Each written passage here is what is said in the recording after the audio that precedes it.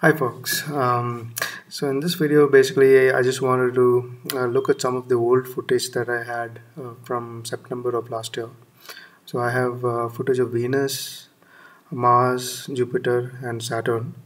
So what I thought I would do is that I'll just show how I do processing on the video and how you can get some good quality images out of the video footage that you take of these planets. Uh, so what you're seeing on the screen right now, it looks like the moon, but it's actually Venus. It's in the crescent phase of Venus, and since it's low on the horizon, there's a lot of seeing or that disturbance that you see in the image, the waviness of the image that you see. Actually, even in the other planets, you would see that because most of the time I just view out of the window of my apartment towards the western side of the sky, and usually it's closer to the horizon than straight up. If you observe straight up, then usually the seeing would be a lot lesser. But obviously, in case of a planet like Venus, most of the time it would be close to the horizon. But in case of the other planets like Jupiter, Saturn, Mars, etc., you can actually get better images by looking straight up rather than closer to the horizon.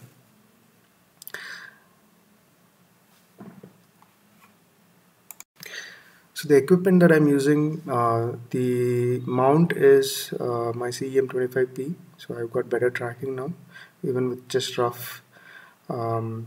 rough polar alignment. And the telescope is my GSO 6-inch Newtonian scope. It's an F5 scope.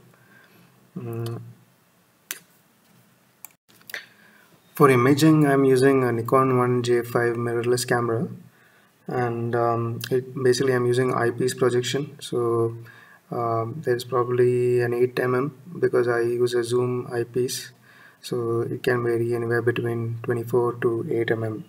So I usually will be using an 8 mm eyepiece over probably a 3x Barlow in most cases.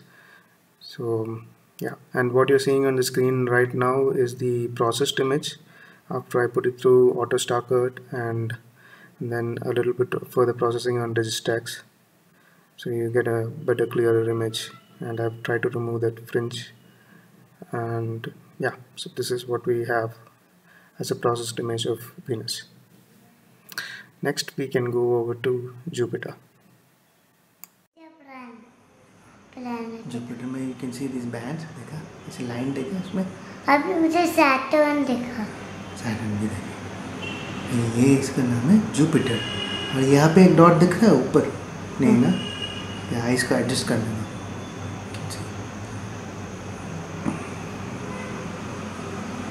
अभी Mars लगा. अच्छा, record कर रहे हैं. Record करके इसका हम photo लेंगे, इसको वीडियो बना के इसको अच्छा वाला बड़ा वाला फोटो बना देंगे. इसको बड़ा कर दो. बड़ा करेंगे. अभी बड़ा कर. अभी नहीं कर सकते. जाना है. अभी स्टार्स दिखा. Count the stars. स्टार्स देखो, बाहर देखो, यहाँ पे स्टार देखो. हाँ. तो इसका फोटो लेके मुझे टेलीस्कोप से. Okay. So what you were seeing earlier was the live video feed, and what you're seeing right now is the processed image. And yeah, I just left the audio on the last on the live feed. That was just me talking to my 4-year-old daughter. She was very happy to look at all the planets. So the processing for Jupiter also, I've used Autostakkert and then Registax for further. So on this image you can see the bands separated out clearly, and also the great red spot towards the top left. So yeah, that's it. Next we will take a look at Mars, and for the Mars video we will take a look at how to process that video feed. So this is the Mars video feed which I took last year, and it was almost at the closest approach to Earth. And So it was a great experience because the first time that I actually recorded Mars, I could barely see it as a dot. And at that time, I guess it was at the farthest point from Earth. And in this case, I had a better scope, so which is a 6-inch scope compared to the 5-inch that I had earlier. And in this video, you can actually make out the polarized cap on the right edge. You can see that white spot. So this was actually a great experience for me to actually be able to see Mars like this for the first time. So the distance between Mars and Earth varies, and there's a 2-year cycle. So every 2 years it comes closest to the Earth. And as you can see in this graph from Wolfram Alpha, so right now it's actually almost at the farthest, but around the same time last year it was at the closest approach to Earth. So you have to plan like that for Mars when you plan to image Mars or to view Mars. It's always better to view it when it's on the closest approach to Earth. So this is what the processed image of Mars looks like. So towards the end of this video, we will take a look at how we can process the video footage and how we got this image. So let's just take a look at the video footage of Saturn and the processed image for that before we move on to the software tools. So this is the video feed for Saturn. With Saturn, I usually make this mistake of trying to record with too high of a magnification.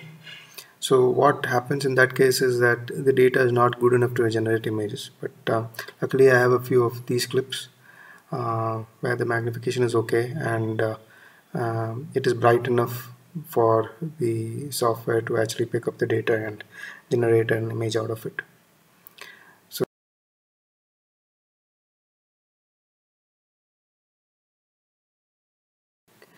So in the processed image, we can just about make out the outer A ring and the inner brighter B ring, and just about make out the Cassini division that separates the two. You can also make out some bit of patterns on the main planet itself. So with this, I think we will move on to the software that I use for processing the planetary movies and images.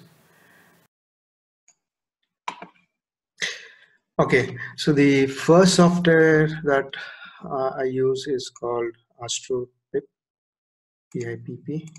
So it's a planetary imaging preprocessor. Okay, developed by Chris Gary. This is the website, and basically you can check it out or just Google it, and you should be able to download it for free. So the main thing that this software does is to basically convert the MOV file, which if you're using a camera like Nikon or something, or DSLR, probably it will be generating an MOV file. So that needs to be converted to an AVI for it to be able to be used as input in the other programs like Autostakkert or Registax. Apart from that, this has some options in processing where we can actually reduce the size of the frame. So that also will speed up processing ahead, So let's add a image file, video file here. I'm going to go with the Mars file. Okay. Go to output options. Sorry, processing options. It is a planet, so I'll choose this as object planetary. I will say enable object detection. So you saw that since I was moving the telescope around, so the object was not really centered.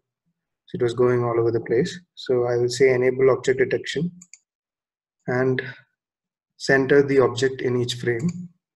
And I'll also say enable cropping. So this way the size of the AVI that is generated is smaller, and therefore processing ahead will be faster.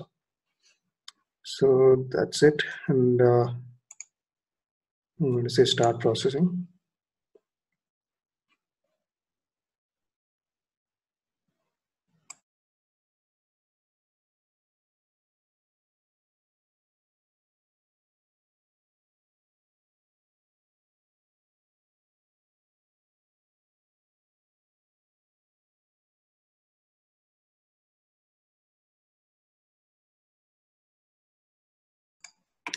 Okay, so the next program that we will use is called Autostakkert. It's developed by Emil Krikam, and it's also free software. And basically, the ABI file that we generated with Astro PIPP, we will actually open that here.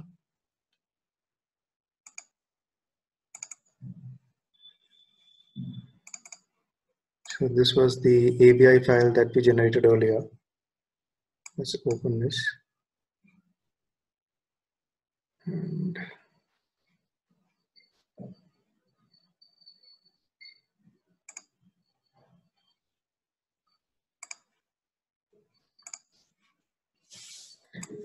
okay. So here we can see that it's really brought the video file size down, and so this will make the processing a lot more faster. Okay. So here we will select that it is a planet, obviously, and I'm just going to leave this as it is, and I'm going to click Analyze. I'm just going to say place the AP grid, so that will create the grid points here on its own, and then I'm going to click on stack. So I've selected that I want 20% of the best quality frames to be selected. The output image will be of TIFF format. You can select PNG also if you want. And I've selected normalized stack, and I'm just going to click stack. So this will start processing the video to generate a single image from that video using the best 20 frames.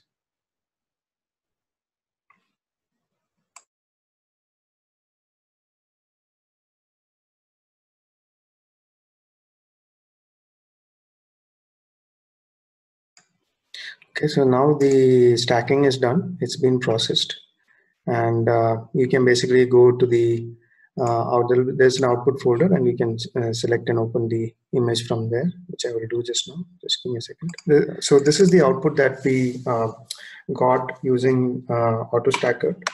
Now we can process this further to improve the clarity and bring out some of the features using Registax, which I will show just now. Using Registax version 6. This is also free software developed by Core. So, and you can just search for it, and you should be able to find it and download it. I'm going to open the image file that we just generated.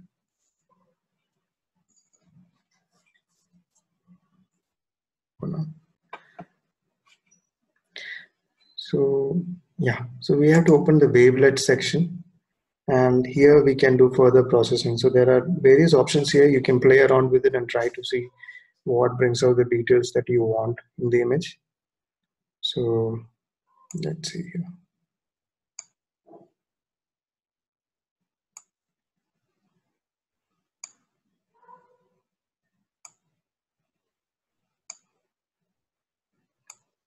So you can see there are details that are starting to pop out here.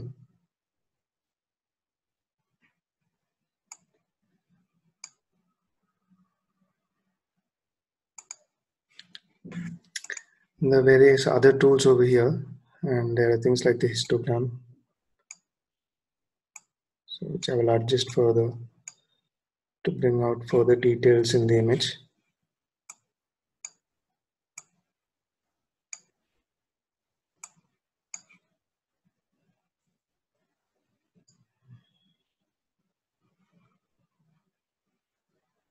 Right. So this is how you can further process images of the planetary videos that you take. So you can clearly see the polar ice cap here, plus some of the features on the Martian surface. So I think this was just after the dust storm, so it's not too clear, but well, I mean, you can still make out the patterns on the surface with the data that I've got. So this is how I usually process the image. Another way you can process the video file is to just use Registax alone, and I'm not using Autostakkert, but usually it's easier to just use Autostakkert and then go ahead. I'm going to select the ABI file, and it opens in Registax, and So it has opened the AVI file in Registax, and we can select a good frame from here. I'm just scrolling through this.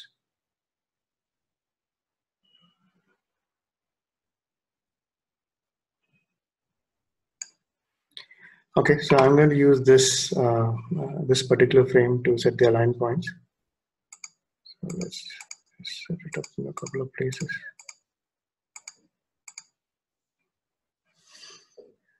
And then we can click align, and I've selected for the best 12% of the frames to be used.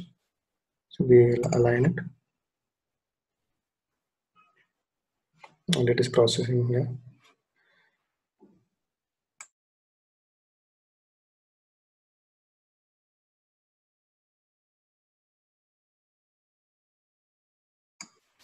So it has done the alignment. Now we will limit the frame. So it will take the best quality frames out of those, and then we will stack it.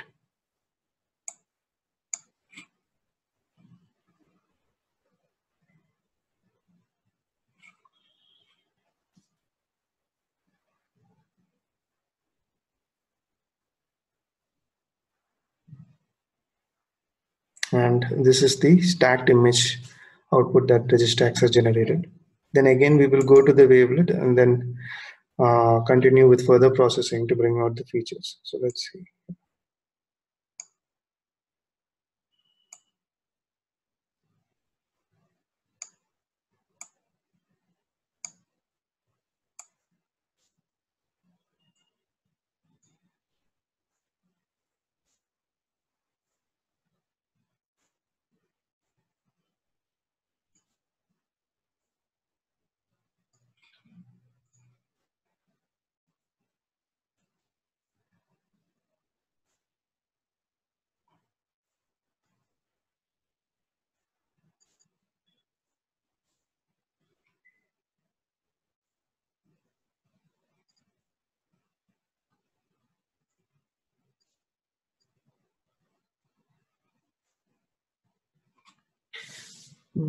So basically, as you can see, you can play around these settings and come out with an image as well.